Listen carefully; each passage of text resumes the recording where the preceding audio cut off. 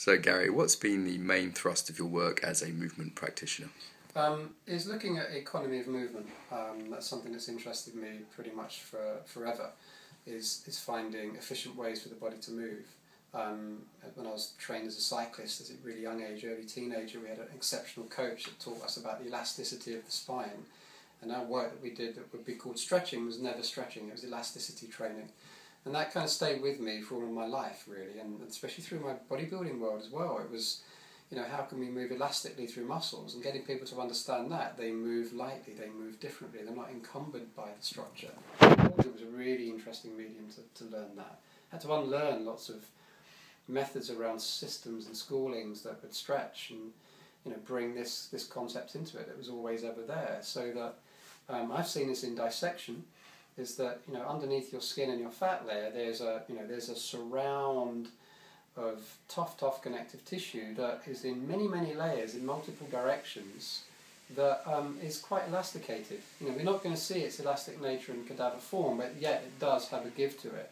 So this really is like an elastic suit that you're moving in. That elastic suit folds in on itself into the body. So we can move in an elastic way without having to just put excessive forces through it just to pull and stretch it. Because if I just try and stretch at it, I'm bringing tension in from another area to do that. So, the interesting work in the medium of the yoga that we've worked with that's been understood by many others from way back when, before a lot of the scientific research has gone on, is how it can respond elastically.